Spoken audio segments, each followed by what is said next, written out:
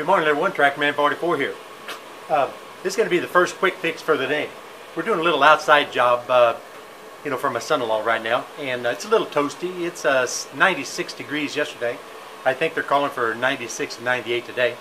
And being an old furnace fan, I always have old furnace blowers and all that kind of stuff laying around. So we kind of make up these little fans. They're throwaway units.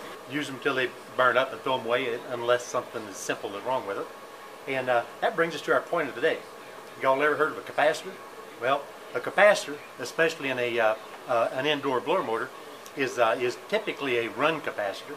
And a run capacitor has one duty, and that duty is to limit the amount of current that flows through the run winding of your PSC or permanent split capacitor motor. And whenever they fail, they typically fail open or shorted. Occasionally they will vary their capacitance, and I don't understand why.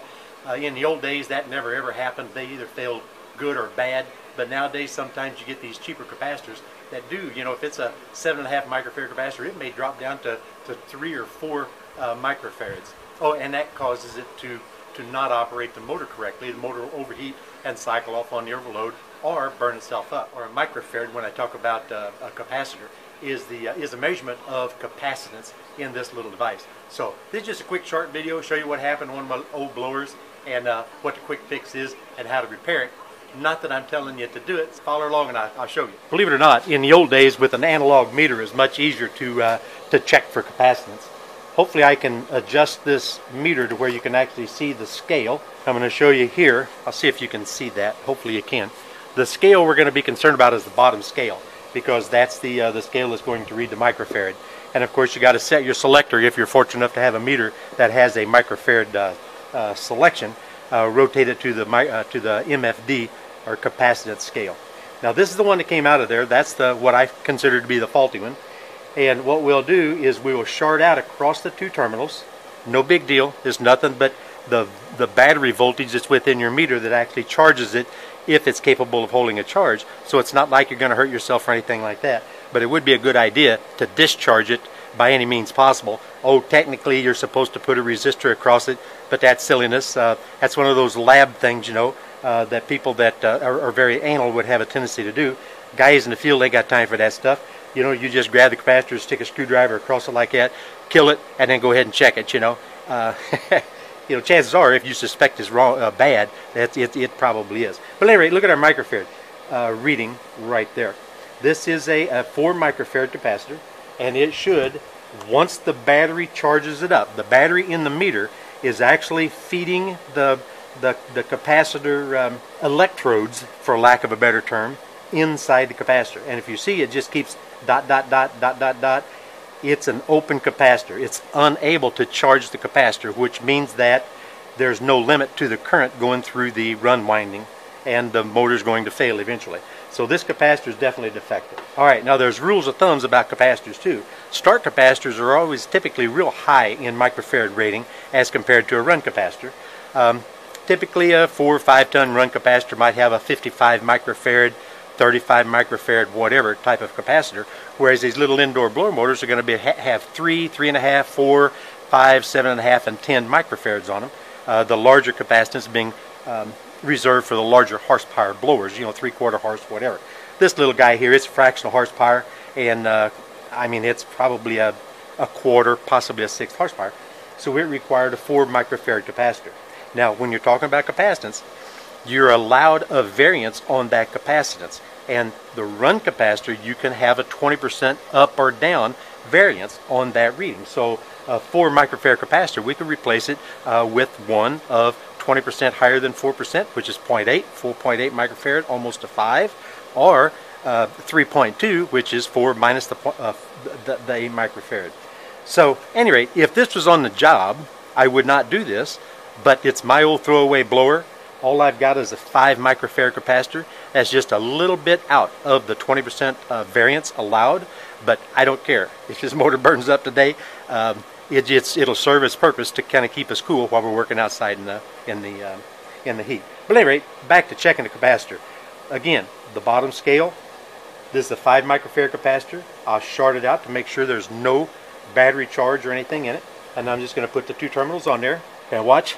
It's reading 2.81 8.45, 5.22.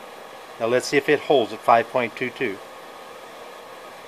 There it is. This capacitance reads just a shade over 5 microfarad to 5.2. Again, that's a little bit too much for this motor, but do I care? No, I do not. We'd rather have the cool air or the warm air blowing across us while we're sweating. If this was in your basement, in your house, I would not do it for you. If this was on a commercial job, would not do it for you. I would put the correct capacitor in. But again, this is one of those typical things, do as I say and not as I do, if you understand what I mean. Again, this is a PSC motor. It's a permanent split capacitor motor. And typically your motor is going to be wired one of two ways. It's either going to have two individual brown wires that are designed specifically to go across the capacitor, or the capacitor has to be fed hot from one side of the line, or in this case 110 volt line voltage. So this is going to be our line voltage coming in off of our rotary switch. So I'm going to go ahead and put this one here onto the terminal that feeds the single brown wire off of that motor.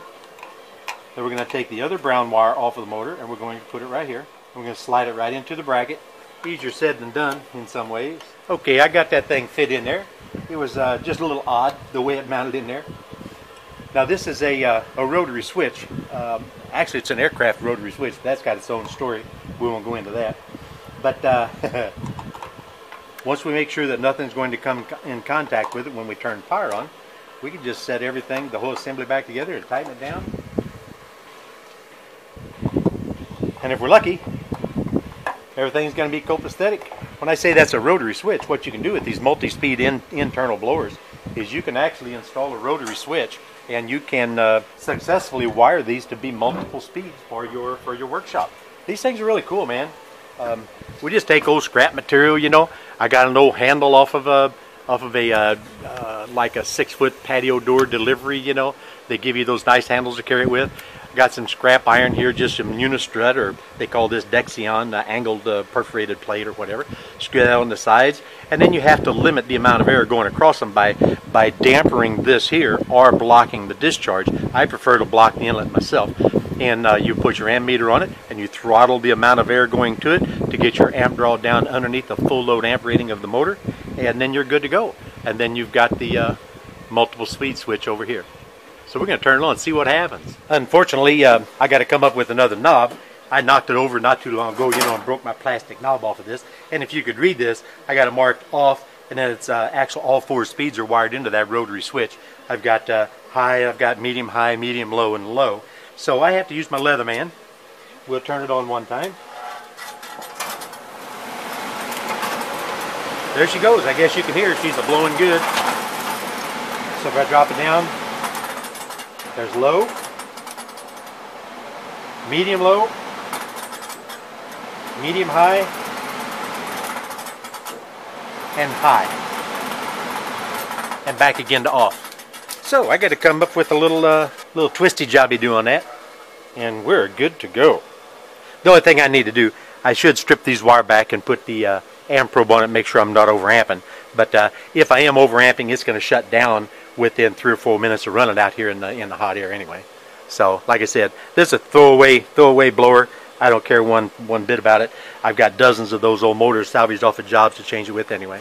Okay, so there you have it. Just a quick 5-minute quick early morning repair before we actually start the work day. We've got a bigger blower up at my son-in-law's house, but it's real big and bulky. You know, we're working over ditch and everything, you know, and mud, and today mud, and it's kind of hard and awkward to carry that big one.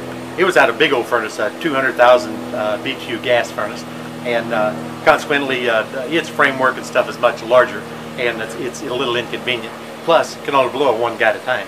So I'm taking this little guy up there. That'll be my personal air conditioner for the day. I just set it on the part of the ditch I'm working in and let him wrestle that big old heavy thing around. Hey man, this is Tractor Man 44, and I am out of here.